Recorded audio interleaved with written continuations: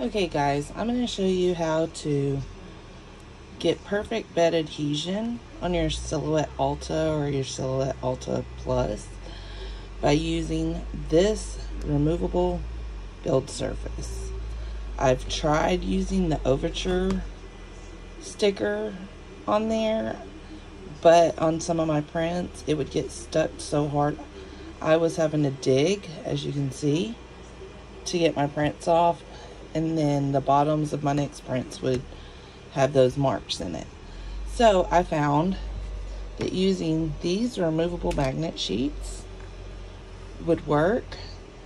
This is from the Creality brand removable build plates. It comes, when you order it, comes with this removable flexible textured sheet, and it comes with this 3M magnetic sheet.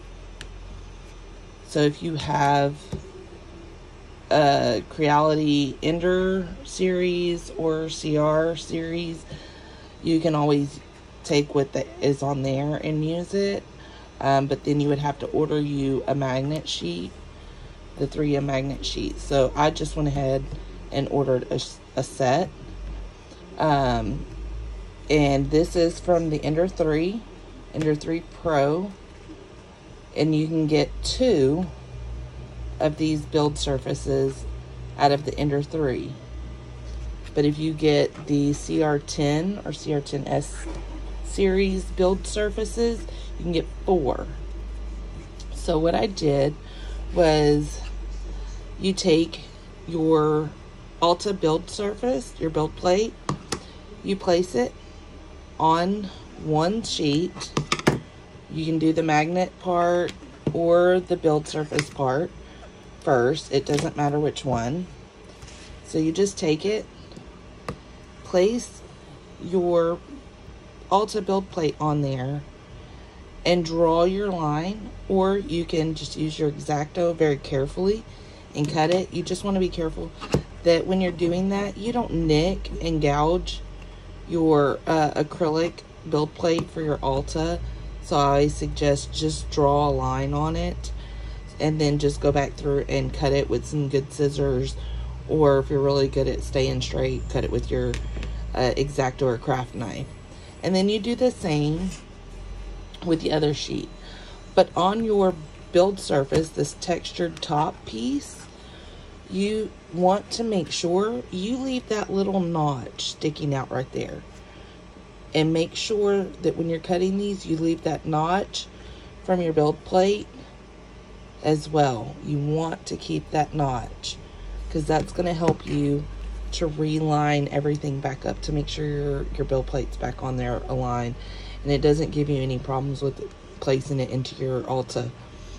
And this notch is to help you to easily just reach in and grab that build surface right off. You can place that notch anywhere you want except for your front edge. You do not want it on this very front edge, because that's where your nozzle has to come out and extrude that first section of filament when it starts printing, because it'll come out, it'll extrude, and then it'll go over and drag back. So you don't want to interfere with that. So you can, if you're left-handed, put it on the left. If you're right-handed, put it on the right. Okay, so once you have both pieces cut, clean your acrylic build plate with some alcohol wipes. I happen to have these because my husband's diabetic, so I have these on hand, so I'll just use these. If not, just get you some regular rubbing alcohol that you probably have lying around your house, and a paper towel, and just wipe your acrylic blank down really good so there's no oils, no dust, no residue of anything on there. Then you take the 3M magnetic sheet that you've cut, and you place it down on here. Make sure you don't get any bubbles when you're placing. So start at one side and slowly apply it, just like you would those little tape pieces that come with your Alta machine when you first get it. Then once that's done, take another alcohol wipe or a little bit of alcohol and a paper towel And clean this really good to make sure you've got all your fingerprints and oils and stuff off of this. Then this, your build surface, your removable flexible build surface, clean the back of it with some alcohol. Once both pieces are dry, then just line up your little notches and put it on there.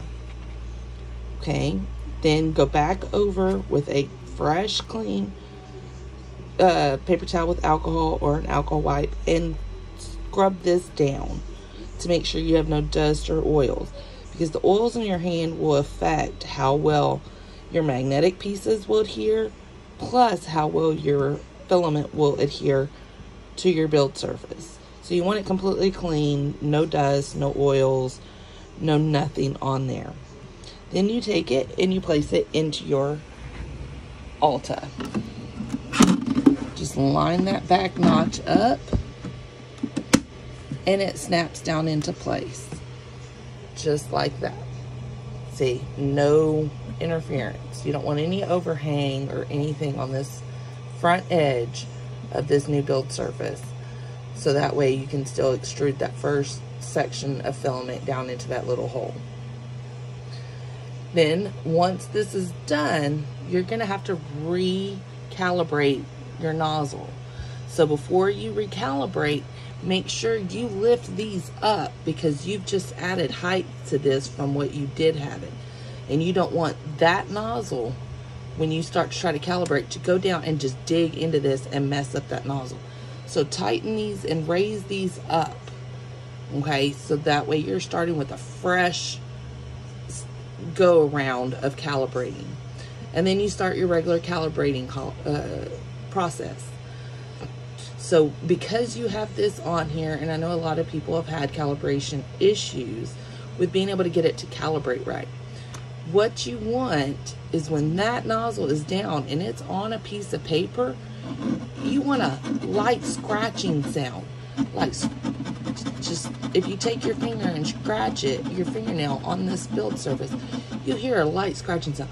That's what you want. And you want it to be very smooth, moving that paper back and forth to where you feel a little bit of scratching. Not a whole lot, because you don't want to put pressure on that, because that's when you get clogs. If that nozzle is pushing down too hard on this and trying to extrude, you'll start getting clogs, and you don't want that. So you want it where it just scratches that paper just a little bit, so you know you've got very close. You're going to get perfect squish, and you're going to get perfect bottom layers laying down. You shouldn't have clogging. You shouldn't have bed adhesions anymore. And once your print's finished, you just pop this off, bring it out, bend, and your prints will pop right off. Just put it back in there, and you're good to go again. If you have any questions or any comments, or have any other better ideas on how you've made this Alta give you better prints, please post them in the comments below. Thank you.